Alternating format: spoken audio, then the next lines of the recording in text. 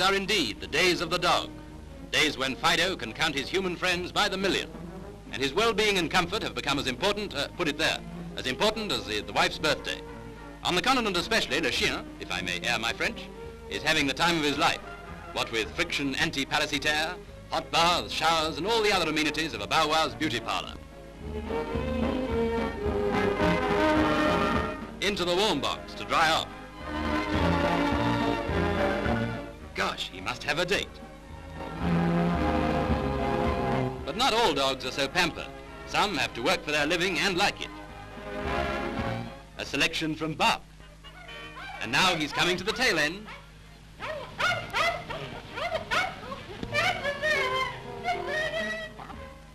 A fine example of canine sagacity and courage is the trained police dog.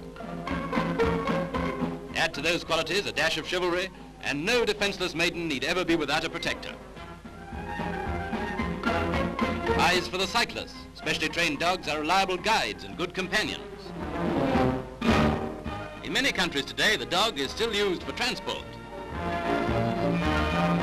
And over the vast snow wastes go the Huskies, intelligent, active, hard as nails.